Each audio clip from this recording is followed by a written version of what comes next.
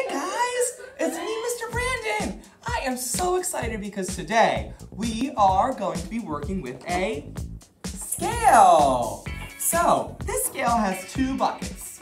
One bucket here and one bucket here.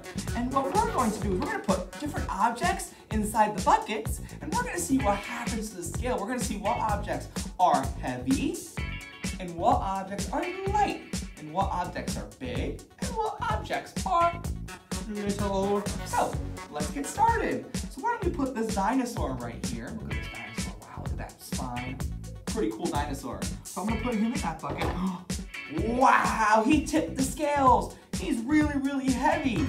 Right? So this is a pretty big dinosaur, right? So let's see what happens if I put something small on the other side. Why don't I put this little itty bitty red baby there? Nothing happened because the dinosaur is heavier than the red bear. Good job, my friends.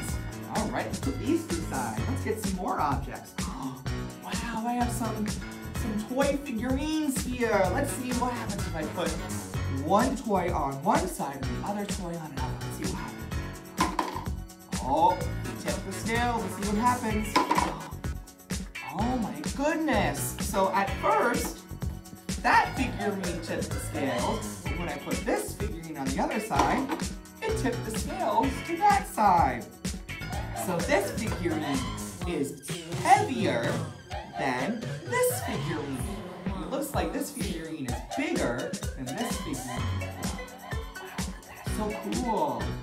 All right, let's see what else we have here. Wow, I have some giant building blocks, giant Legos. So I'm gonna put those on one side. I'm gonna put another one on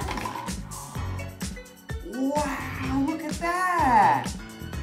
So this hollow block is the same weight as this hollow block, and they're the same size too. Watch what happens one more time. Ready?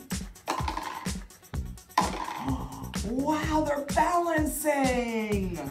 So cool! What happens if I put this little circle, this little red circle on one side? Let's see what happens. It slightly brought this side down just a little bit. Let's see what happens if I put a blue diamond or a blue rhombus on this side. Let's see what happens. Wow. Now this side is a little bit lower than that side. Wow, so cool. Now let's see what happens if I take out the two yellow bricks and I just keep the diamond and the circle in there.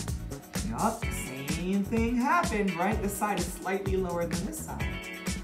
All right, let's see what else we have left. We have, wow, what shape is this? Yeah, it's a square. What color is the square? Yellow, amarillo. Everyone say amarillo. Amarillo, good job. Now let's put it on the scale. Wow, it tipped the scales. Let's see what happens if I put a purple counting bear on the other side. Oh no, I tipped the scale, so that purple counting bear is heavier than that yellow square. Let's see if I put, what happens if I put another purple counting bear on this side. Oh, I tipped the scales over to this side. Let's see what happens if I put another counting bear over here. I tipped the scales again. So this, I consider in this container, are heavier than the objects that are in this container. Now let's see what happens when I put this blue counting bear on this side. Now, this side is slightly heavier than this side. It's not quite touching the carpet. It has, well, maybe a centimeter or two before touching the carpet. And so it hasn't really tipped the scales. Wow, look at that. So cool. Now let's see what happens if I put everything in the scale at one time. Put that there, there, the diamond can go here, the bear can go here. Let's see if I put the two yellow bricks in here. Let's see what happens if I put the dinosaur on the side. Wow, super duper cool. So scales are so much fun. So if you have a scale at home, it's probably a scale that you can step on.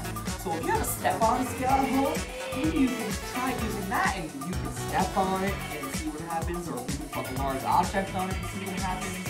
Scales are super duper fun, and it's so much fun to explore while objects are big and little and heavy and light. So thank you so much for joining me, my friends. I had so much fun. I hope you had fun too, and I can't wait to see you very soon. Adios, my friends. See you later. Bye.